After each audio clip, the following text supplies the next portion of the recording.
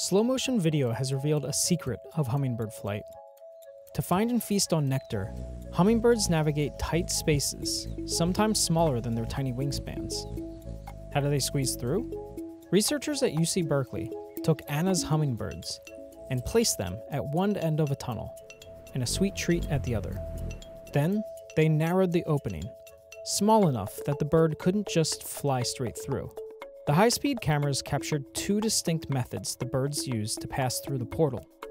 The first, a sidle technique, where the hummingbirds turned their bodies and flapped their wings through the hole. But after several trips through, they became more confident and deployed the second technique, a dive bomb, where they tucked their wings and shot through the hole. The findings provide insight into how hummingbirds zip through our gardens so quickly.